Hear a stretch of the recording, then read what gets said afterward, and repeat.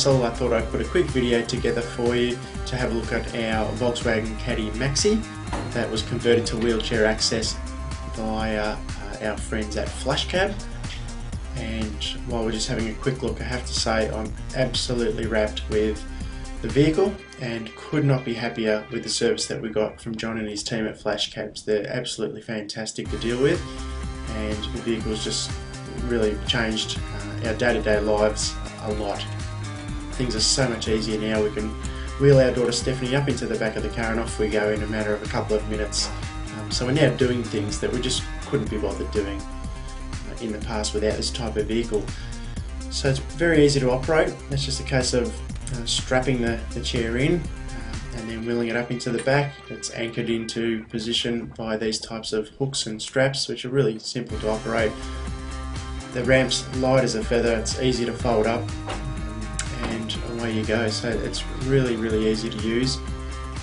We've gone with the barn style doors. I'm quite happy with that. I guess as a normal lift tailgate, you'd have the benefit of a little bit of shelter if it's raining, but no problems at all with the barn doors. Really actually quite happy with them. This is from the inside, just looking out.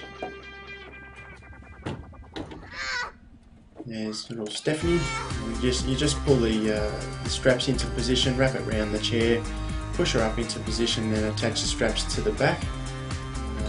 Mandatory toys hanging from the roof, of course, to keep her entertained. And this is just how the seatbelt works: through the chair, over the shoulder,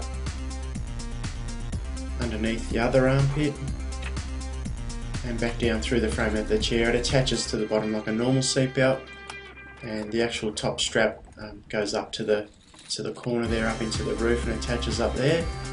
So I had no issues whatsoever with the seatbelt. There's just a view from the back once the chair's fully in.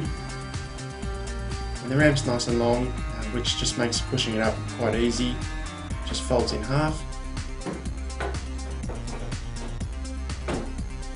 And the main difference with the Caddy from Flashcab that we noticed is that it's got a longer ramp, and it has this bulge or mound in the middle as it reaches the back chairs or the back seats in the vehicle, which is a little bit different to other vehicles that normally have a very low riding flat floor from back right through to front. The floor's flat, but I'm nearly 6'4", and that's the sitting position for me, and it's quite comfortable.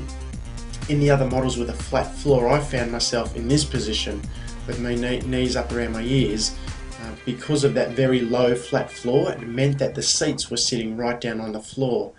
And the other thing is that you can see from the picture here that you don't have that really obvious telltale sign, that drop down section that you can see from the back, which you can with most wheelchair access vehicles.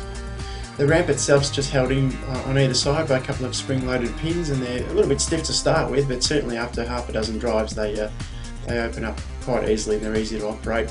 And as far as the interior is concerned, it's just a normal Caddy Maxi. We're really happy with the car itself. It drives really well for a van. Very comfortable, no complaints whatsoever. Fantastic on fuel. It's just an automatic diesel. We'll get on a full tank around 850 to 950 kilometres to the tank. Really good on fuel. And overall, very happy with it. It's made life a hell of a lot easier. And again, I have to say, I did this for the benefit of other people who are in the same situation. We've got to stick together, but absolutely wrapped with Flashcab. $10,000 cheaper than any other vehicle that we looked at. And John and his team at Flashcab, absolutely amazing. I highly recommend them. Give them a call. I'm sure you'll be very happy as we are. Thanks.